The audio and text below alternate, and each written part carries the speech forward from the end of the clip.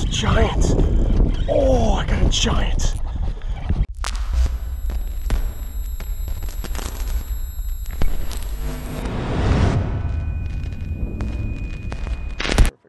Okay, today I'm on Lake Erie. I have absolutely perfect conditions to show you how I sight fish in clear water for smallmouth bass. All right, so I got a 1-2 punch. I always like to have a couple of different rods. I actually got a fish moving in right now. He's moving in hot. Oh boy, here we go. I wonder if he's gonna bite the big jig. So I have 2 different baits here. I've got a big jig on, Nishine Lure Works football jig. Sometimes it's too aggressive in the shallow water, but it really helps. Oh, there we go. There we go. Oh yeah. That did not take long. That was literally my first pitch of the day. First pitch of the day. Unbelievable. Got him. Wow, he choked that too.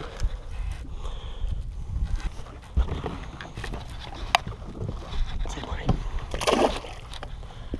Sweet.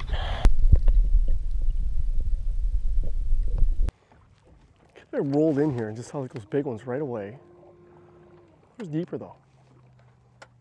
Is that a fish there? There it is. Got him. So anytime you see that type of stuff too, like that was a single boulder by itself and there was just something slightly darker on it, not a big fish. That's good, there's fish here. Whoa, super strong.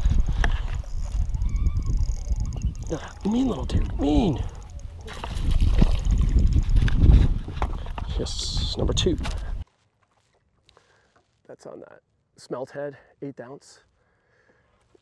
And it's a Gary Yamamoto grub. Simple. Little guy though. Sweet. Came off a boulder, single boulder by itself on this big giant flat here, and just saw something like a little bit darker just off the rock. Made a cast past the rock. So if this is the boulder, you know, a lot of times I don't want to cast on it. I'll actually cast past it and make that fish travel to the bait, and it actually shows up better because it was dark, so I was able to see it was a fish. So that's 2 in a very short period of time. So if you are seeing fish in an area, you know, expand on the area. Move around a bit. Just zigzag the area. You know, a lot of times I put my plotter on my graph and I'll leave that there and it will show me, you know, it will show me where I've been, where I haven't been with this red line here, right? I don't know if you guys can see that. When you find fish in an area, there's a lot of times that there's more in that area, or it's a route where they're coming from deep water or leaving the shallows to go back to deep water. So that fish came from 4 feet. Last one came from almost 6 feet. That's the plan. So I'm gonna expand on this area, make sure I've got the sun best I can on my back so that I'm able to see and take advantage of all this light that we have, because this is amazing. Like, you want the sun, you put it on your back and just cover ground and use your polarized glasses and look for anything different. Take a look, watch it for a second, look for movement. You know, if you think you see something that's darker or movement, make a cast to that object and be ready, because usually they jump on it. Hits the water, boom, they're on it. And if you miss them, they're gone. A lot of times they won't come back, they won't bite again this time of year. I don't know if you guys can see that. See these cracks here? See how there's shadows all up and down these? They'll sit and stuff like that. So these are things that I'll really focus on. Whenever I see like anything abnormal or anything that's got that color change, you know, you want to just pay attention and take your time and look at it, because there's a good chance like that's the stuff they'll kind of like, they'll hide in, they'll swim up and down that. So little things like that, that's the type of stuff that I'm always looking for, because it's something different in this area and it's something that the fish can kind of get up beside and hide beside, or swim from deep water or back to deep water. And I want to show you what I'm looking for when I talk about shallow smallmouth. What I've done here is I've actually gone into my menu and I've highlighted in this green and the red, I've highlighted the depths that I want to fish. So today I was talking about fishing in water that's less than 12 feet. So the green here is 12 feet or less, anywhere on the map that you see this. And then the red colored water here is 5 feet or less. So that's going to help me eliminate a lot of water that I'm not planning to fish, and allowing me to stick to that plan of fishing these, you know, shallower areas, especially on a day like today when I have that bright blue skies and I have lots of sunlight. I want to take advantage of the best opportunities to see fish in these shallower depths, and that seems to be from that 9 o'clock till 2, 3 o'clock window. That time frame of the day gives me the best light to see bottom and to see fish. So you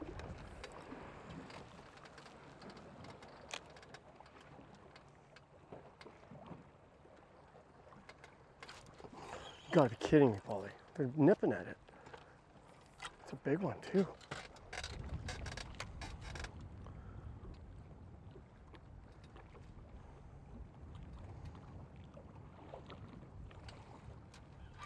Got him.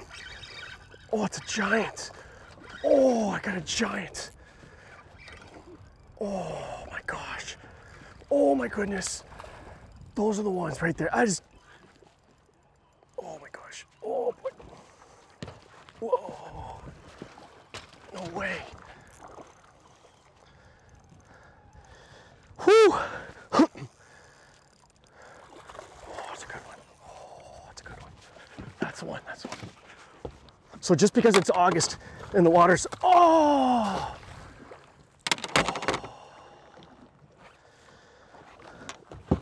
Oh.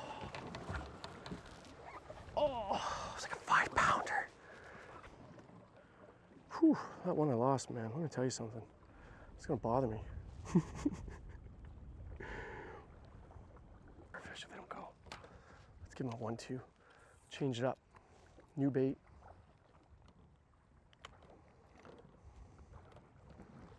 Oh yeah. Got him. I got him. Oh yeah. Oh, lost it. Ah, oh, either way, change it up.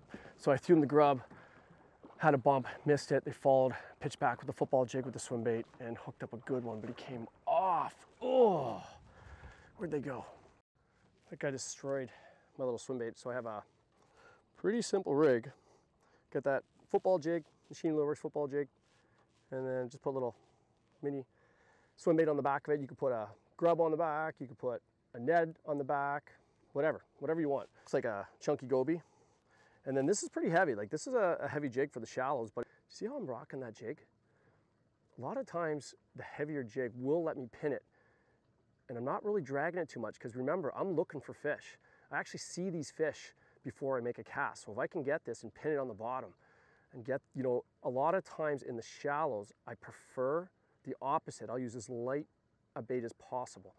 You know, the sink rate is very important, but in this situation, you know, it allows me to pin it on the bottom, but something to consider. You know, you move it, a lot of people like twitch the rod and stuff, but a lot of times this movement here, that little subtle lift, so you're pulling slack, make it tight, pull it slack, make it tight. A lot of times that's what will make a smallmouth that's looking at a bait jump all over it.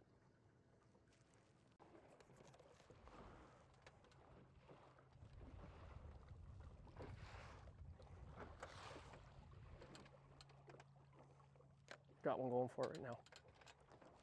Got him. First drop. Big one. All right.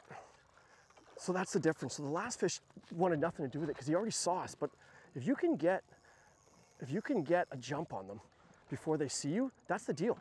A lot of times they'll just come over and they jump on it before the bait even hits the bottom. So that's a good fish too. I'm gonna grab him. I don't need that. There's another one down there too. I'm gonna go for the double. I'm gonna get greedy and go for a double up here.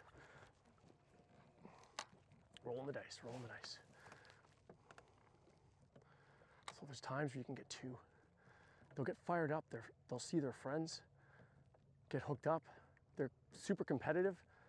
So there's times you can have another bait ready and get a second fish. That guy there went down for it, but didn't want it. So let's just land this one here. Let's land this guy here. Oh, there we go, got him. Got him right there. So that's it, right there. So get the jump on him. You know, use your glasses, look for those fish in the shallows, and when you see them, a lot of times if you can make a cast on them before they swim to the boat and before they see you, you actually see that little sheeny SmeltHead again with the grub. Get a cast on them before they see the boat and before they see you. You can get them to react, be ready, because they jump on it quick.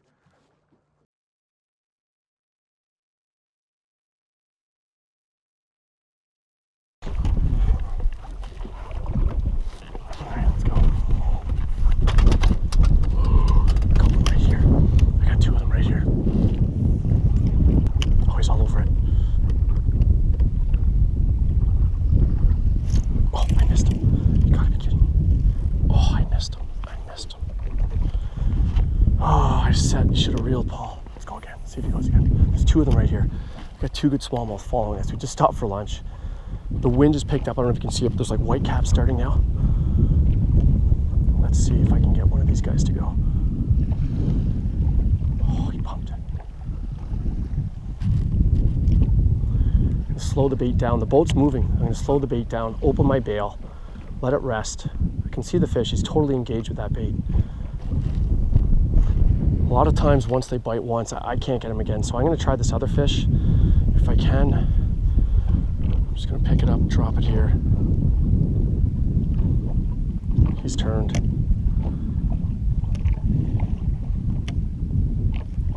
Here comes the other one. He's coming in hot. Yeah, that's the problem. Once you spook them, and once they know you're there, a lot of times you can't, you can't get them to go. I did have a chance there, so that's too bad. Okay, get some underwater. He's gonna be the underwater fish if they don't go. Let's give him a 1-2. Change it up. New bait.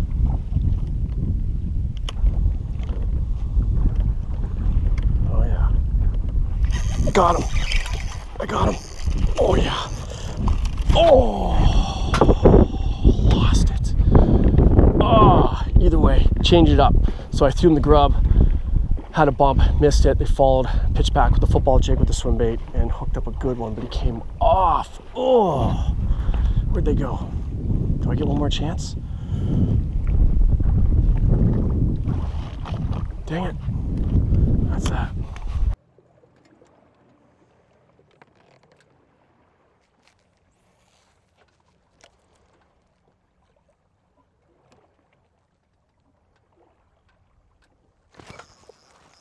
Oh my God, that's the one. Oh. So I don't know why these big ones come in here this time of year, but if you just keep working patiently through and try to get that first cast. That was literally the first cast when I saw that fish. Fish did know I was there. Let's just see if he's ready. I don't know. Ooh, that's a big fish. It's a big one, guys.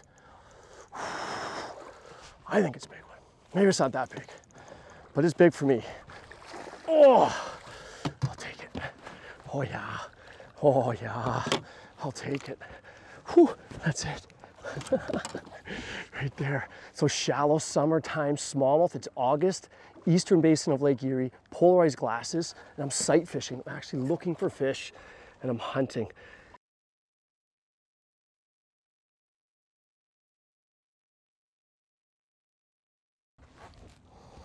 Yeah, so it's just that 1-2 punch, real simple. I hit him with the grub, the slower fall, smaller profile, and if they didn't want that, some of the fish wanted that faster drop with the football jig and then just like rocking it in place. So, and the football jig, they'd either eat it or you could feel them, like you'd actually feel them bump it. So that's been today's approach, keeping it simple. I'm using the highlights on my, my Lake Master charts, and that's going to help me identify the areas quicker. So I've highlighted anything less than 12 feet in green, and then I did the shallower portions in the red section that I showed you. So those are the other things, and good polarized sunglasses. So take advantage of the sun when you have it in August. Head shallow, look for shallow smallmouth, try some of these tricks, and you are going to have a ton of fun.